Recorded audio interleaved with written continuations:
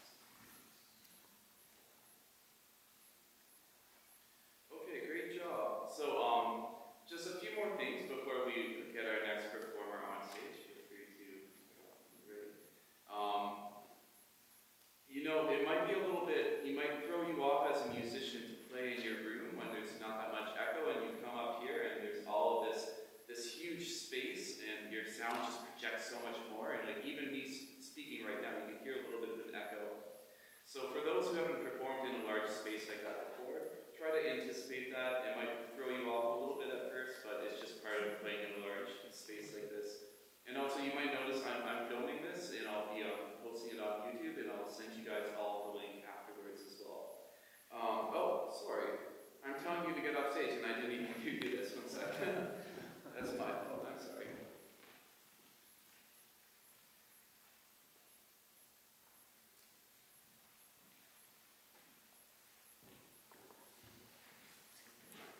Okay, we have another debut performer today, Samuel. He's done some performances with this church before, but this is his first time playing in one of my recitals. But he sounds very good, and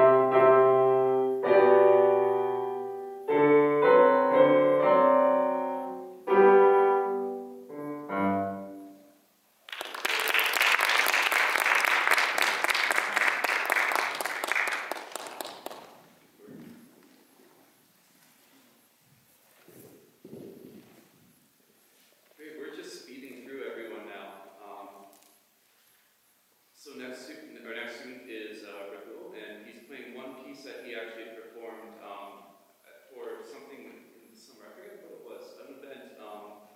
And the other piece is